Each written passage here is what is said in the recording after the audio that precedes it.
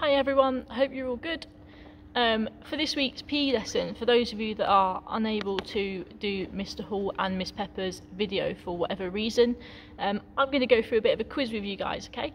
So I have got 13 questions for you relating to bones and muscles and the different exercises that we've been looking at already over the last couple of PE lessons, okay?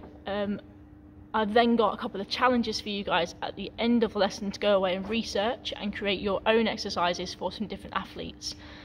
So what I would like you to do is I'm going to read the 13 questions for you guys. Make sure you have got a paper and pen or a Word document open or whatever it may be that you are working on to write your answers down, because at the end I'm also going to go through the answers with you and hope that you are marking your work and getting them all right. So after each question, if you want some time to pause and research the answer, then that's fine. Okay, so just pause the video. I don't mind if you want to go away and research the answer and find the right answer if you really don't have a clue. Okay, so it is absolutely fine to use the internet to help you on this quiz. I don't expect you to know all the answers off the top of your head. Okay, so get your pen or your Word document, and question 1 is going to be, where in the body is the hamstring muscle located? Okay, so where in the body is the hamstring muscle located?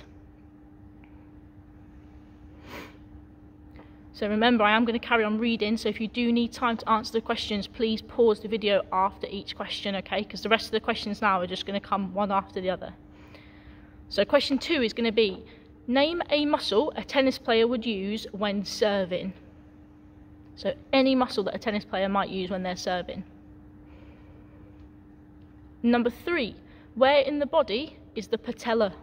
Okay, so the patella is a bone, but where in the body is it?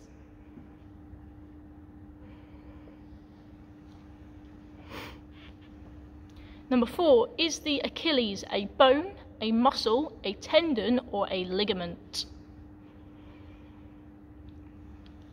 Number 5, name 3 sports where an athlete would benefit from doing press-ups in their circuit. Number 6, where in the body is the deltoid muscle? Number 7, which muscles are being used when you are doing sit-ups? Question 8, name 3 exercises a boxer may benefit from. So any 3 exercises that you've seen already or that you can find that a boxer might benefit from. Question 9, what is the name of the muscle group in your upper leg that consists of 4 muscles?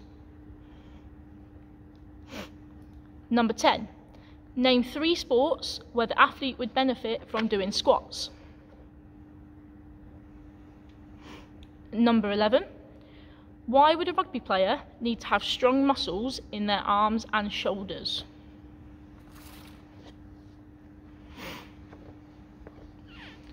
Number 12, name 3 exercises that would benefit a football player.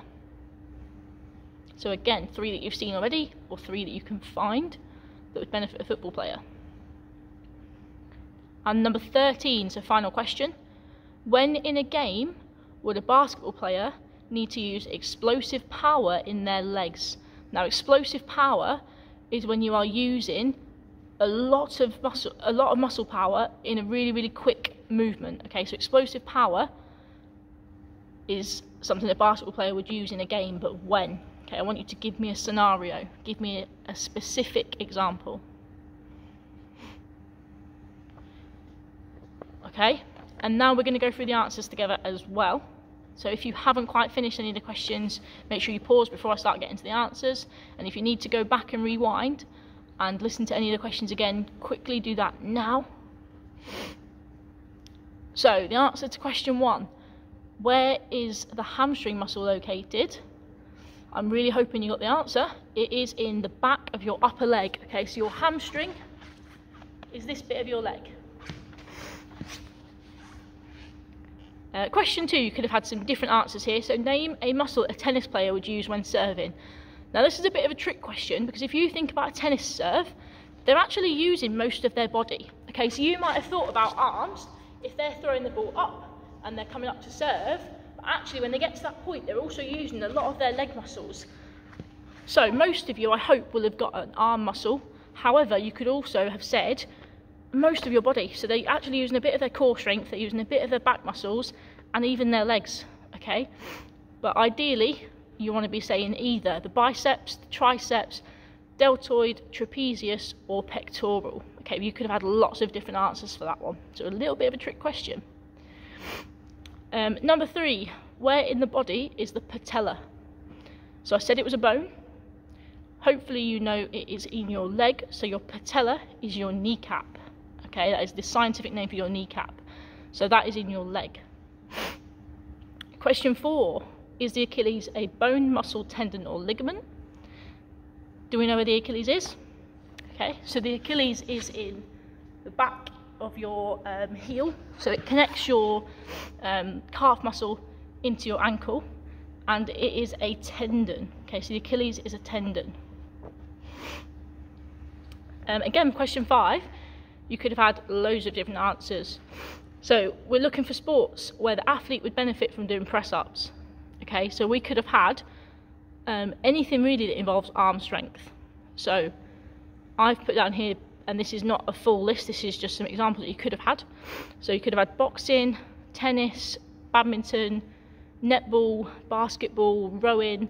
Okay, all those sports use predominantly your arm muscles. Okay, so you could have had any of those.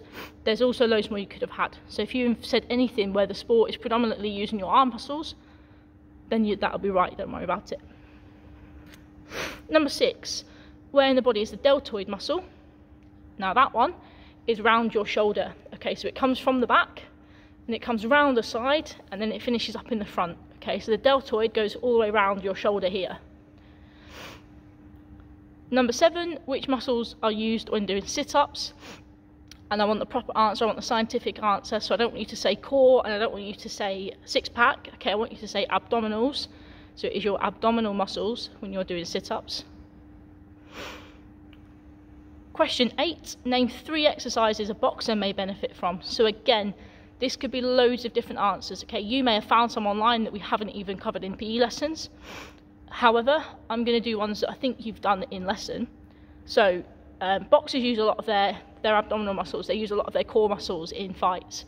So you could have had things like sit-ups, crunches, or plank that would work on their core muscles.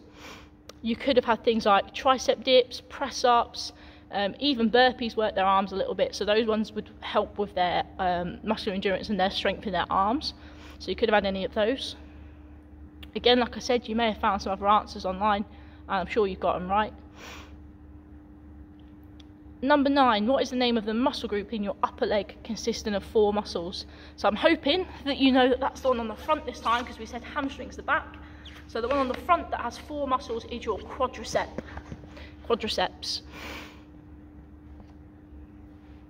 Number 10, name 3 sports where the athlete would benefit from doing squats. So again, you could have had loads of different answers on this one, but we need to make sure that this time it is sports that are predominantly using the leg muscles. So I've got, and again, this is not a full list, this is just ideas you could have had. A footballer uses their legs a lot, so you could have had footballer, a rugby player, gymnasts need good leg strength too. Divers need leg strength when they're taking off of their diving board, so you could have had a diver. Cyclists, and you could have had throwers and jumpers, so you could have had shot put, shot put, javelin, those kind of throwing events. They actually use a lot of leg power. Although they're throwing events, they transfer a lot of their power up their body to be able to throw far from their legs. So a lot of their strength actually comes from their legs. And you could have also had long jump, high jump.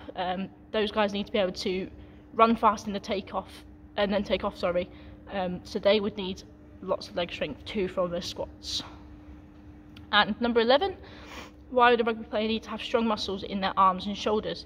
Now, I picked this question because it's a little bit tricky to think about why rugby players might need strong arms. Okay, so a lot of what you think about rugby, a lot of the strength comes from your legs. However, there are lots of different examples why a rugby player would need to have strong arms in their strong arm muscles in a game. Okay, so I've got these answers are the sort of top 3 that I would assume that you would have. So to make a tackle successful in rugby, you need to be able to squeeze your arms. Okay, so if you've got the legs of an opponent, it's that squeezing that brings them down to the ground. Okay, so squeezing the legs in the tackle of their opponent is going to come from their arms. Okay, so it's that movement round and squeezing. If they've not got strong arms, they're not going to be able to squeeze tight. Okay, so that's one example. Making longer passes. If you've got weak arms, you're only going to be able to pass over a short distance to a teammate. If you've got stronger arms, you're going to be able to pass that ball a lot further.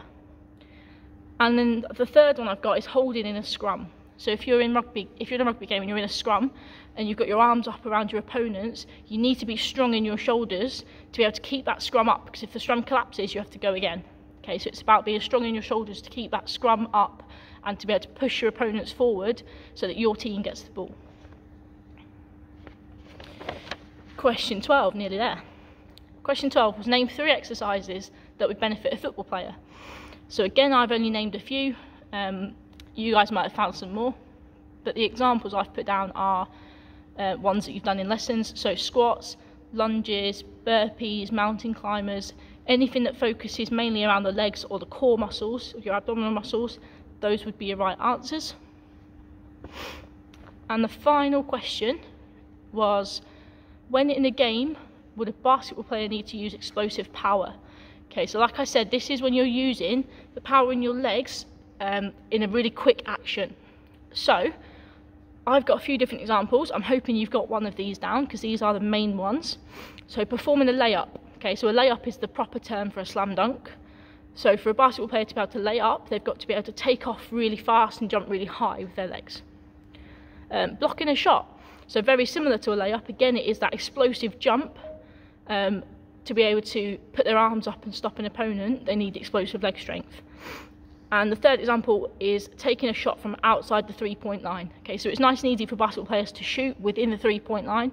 They're not too far away from the hoop. However, when they're outside that 3-point line, they're getting further from the hoop and they need more power to be able to get their shot in. So they're relying less on their arms and more about the transference of weight through their body up from their legs.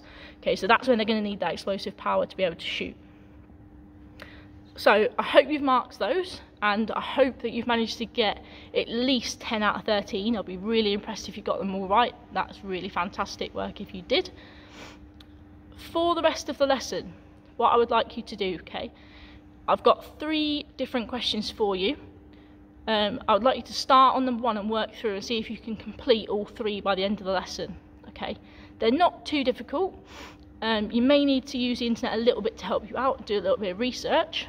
But these are the 3 things I would like you to do, please, for the rest of the lesson. So the first one is I would like you to create a workout specifically for a rugby player that includes between 6 and 10 different exercises. Okay, so 6 is the easy, 10 is the challenge. Okay, so if you guys want a challenge, I'd like you to aim for 10 different exercises, please, that would benefit a rugby player. So creating a workout for a rugby player that includes 6 to 10 different exercises. The second one I would like you to do is I would like you to think of 5 different specific examples of when an athlete would use their abdominal muscles in different sports.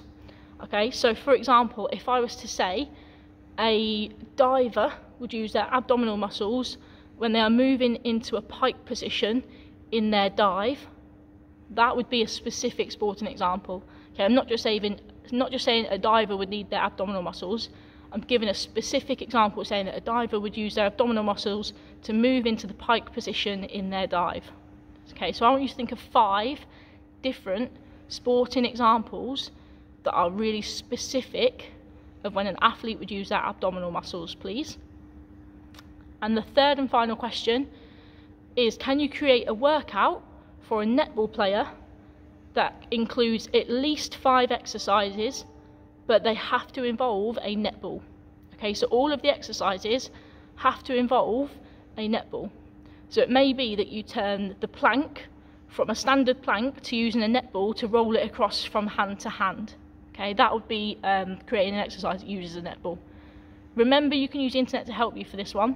Okay, so if you are struggling to think of exercises that may involve a netball, then find some, research them. Okay, have a look at what a netballer might do to be able to improve their fitness in a circuit workout. Okay, so those are the 3 things I'd like you to do, please, for the rest of the lesson. Teachers will be available in chat, so if you've got any questions about those extension tasks, please feel free to ask your teacher in the chat and they will answer the best they can. They will be there to help you. Okay, but good luck with those. I'm sure you're going to produce me a really fantastic piece of work, and we'll catch up with you at the end of the lesson. So thank you very much.